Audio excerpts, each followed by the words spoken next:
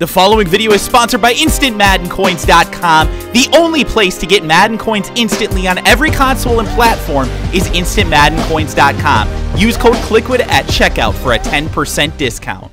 Hey, what is going on, guys? Kliquid here, back again with another Madden 18 video for you guys today. Getting you prepared for the Madden 18 Ultimate Team season today with some budget quarterbacks that you guys can use at the beginning of the season to kind of, set up your team going forward.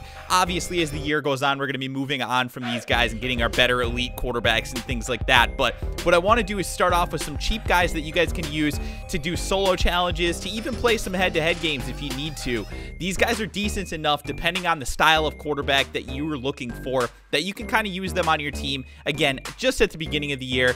So what we're doing is we're sticking under a 15,000 coin budget. Most of the budget positions that I'm going to do, and I am going to be doing additional videos beyond this, most of them are going to stay probably under 10,000 coins. But for quarterback, I like to go just a little bit higher, especially this year, because you need a little bit better quarterbacks. We've seen from other videos from people that the quarterbacks are not throwing the ball very accurately, so we don't want to have trash QBs. We want to start the season off with a decent quarterback. So, again, we're sticking with that 15,000 coin budget, and I think that that should do good enough for us.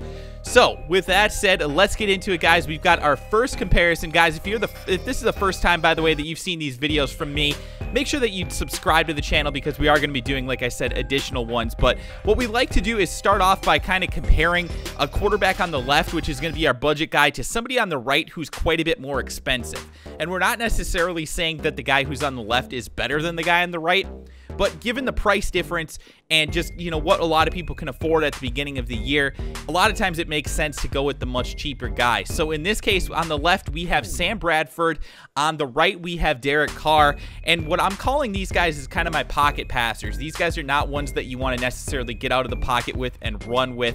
Although Derek Carr actually could probably run. He does have 77 speed, which is pretty decent for a quarterback. But for Sam Bradford, really what we're looking for, obviously, is that throw accuracy.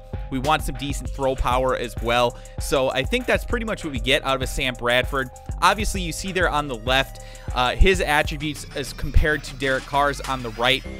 If you see a green background on an attribute, that means that that card has a higher attribute than the other one. And if you see red, obviously it's lower.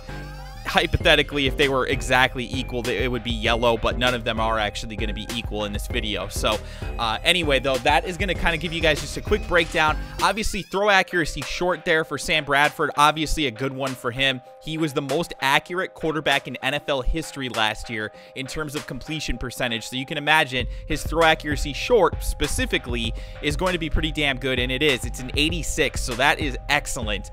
Throwing the ball under 10 yards, he is going to be able to do that pretty easily. Throw accuracy mid, still very good on Bradford, being a 78, and then obviously 78 as well on the throw accuracy deep. You look at Derek Carr, and yes, he is higher on the throw accuracy mid and the throw accuracy deep, but it's only by 2, and his throw accuracy short is actually 4 lower than Sam Bradford's at an 82. The throw power is in Derek Carr's favor. He does have an 85 versus Bradford's 79, but his play action's actually lower by 1 as well. So this, to me, is one of the better budget quarterbacks in the game right now. Yes, he is an elite, but he's only going for 14,000 coins. Sam Bradford, certainly a good buy right now, I would say. And definitely you can start off your team with a Sam Bradford and feel pretty good about it. So that's the first one, guys. Those are your budget quarterbacks. Moving on now, we are going to take a look at guys that are a little bit bigger armed quarterbacks. We're calling these our deep passers. So you see there on the left, we have a gold Joe Flacco, 79 overall, so he's nearly an elite. We're comparing him to Big Ben Roethlisberger, which is going for 55,000 coins right now. And I do want to make sure that I point out, guys, that the cards on the right specifically are probably going to increase when the game actually comes out. Right now that I'm making this video, we're only having people that have EA access have access to the game right now, or you may have some influencers and, YouTubers and various different things like that that might have access to it. But for the most part, it's pretty much exclusively people on Xbox right now that have it. And so, and even then, it's a limited amount of people. So the prices on the cards, typically, as we've seen in previous years with EA access, they're typically going to go up a little bit. So I wouldn't be surprised to see Ben Roethlisberger closer to 70,000, maybe even 80,000 coins when the game's actually out.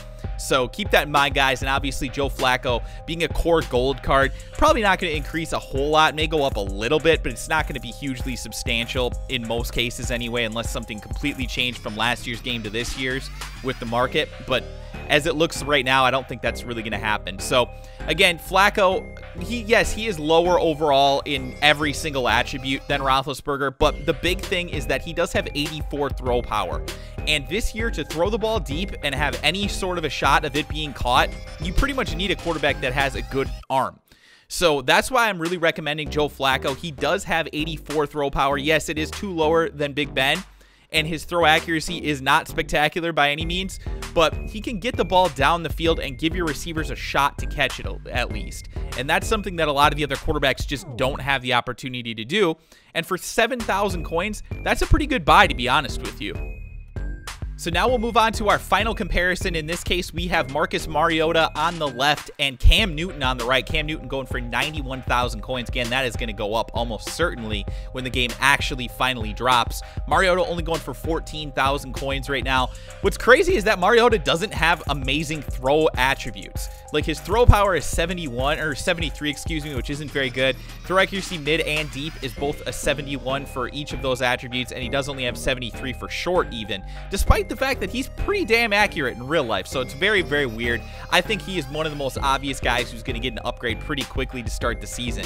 But Cam Newton does have better throwing accuracy. He does have better throw power by quite a bit at an 89 for throw power, but he is not quite as mobile as Marcus Mariota, which is a little bit surprising because you'd think of Cam Newton as being one of the better running quarterbacks. And yeah, he does have better trucking and things like that, but the pure speed and just being able to get out of the backfield and take off and run, he's actually lower than Mariota by 3. That is pretty substantial, to be honest with you. So do keep that in mind again as you're looking at these mobile quarterbacks.